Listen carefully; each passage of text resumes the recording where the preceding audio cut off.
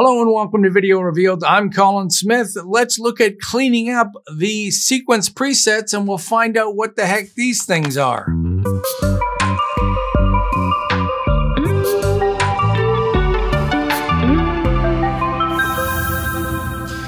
All right, let's go have a look at the very large, nasty list of sequence presets. And it's either in the new item icon down on the bottom, sequence, or in the file menu, new sequence.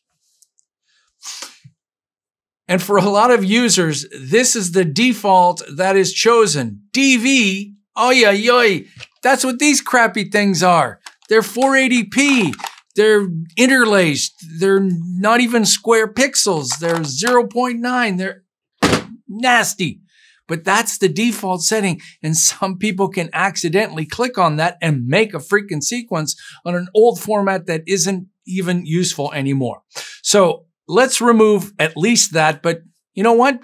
We can remove more if we want, like DV-PAL, maybe DVC Pro, unless you come from the broadcast world, HDV.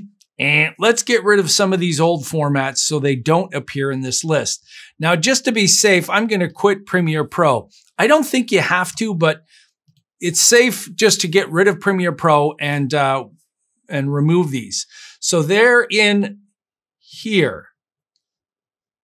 So it's in your program files, the application folder on the Mac, Adobe, the most recent version, for me it's 2020, settings, sequence, presets right here. Now don't delete these, just back them up in case you need them for whatever reason. So I'm going to move them to another folder. So I'm going to choose the HDV all the way up to DVC Pro HD, which I'm not in broadcast. You know what? I don't use this Canon format. And I think that's it for me. Yeah. So I'm going to move those over to here, to another folder completely. And they're still there in case I need them, but now they're missing from this list. So let's launch Premiere Pro again, make a new sequence, and we'll show you that those are not there.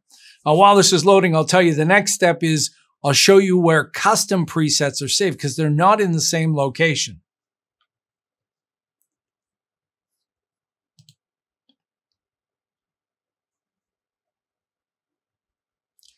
All right, there we go. Sequence. Okay, let's try that again. I actually found that Premiere Pro needed to launch this new sequence dialog box twice to kind of kick it into gear, but here we go. Because that previous one was missing, now the ARRI is the one that's set, so I can, of course, choose that or jump down to one of my favorites, which is just the simple DSLR settings. But you notice that these old settings are completely gone and much easier to manage. Now, you can make your own sequence presets. And this is really useful if you've got a set number of tracks and things and you always want to use that every time. And to do that, go to the settings. You can start by clicking on one of these so you can choose one to start. And then those settings are brought over here. So maybe I don't want DSLR, I want custom. And I'll leave the rest of these down here. Now here's the sequence name, which is only effective in this project. That only means something in the project, but this is where you can save a preset. So I'll choose this and call this Colin Custom Sequence. And I can put a description down there, click OK. And now we've got a new custom, once this finishes redrawing, there we go. So there's a new custom setting right here with all the settings and my description would show up. Click OK.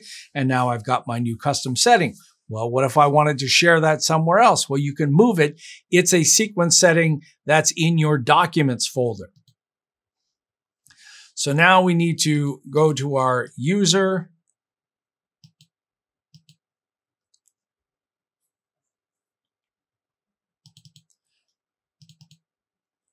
To our documents folder. and go to Adobe Premiere Pro, the version that you're using, and then profile with your name and settings, custom, and there it is.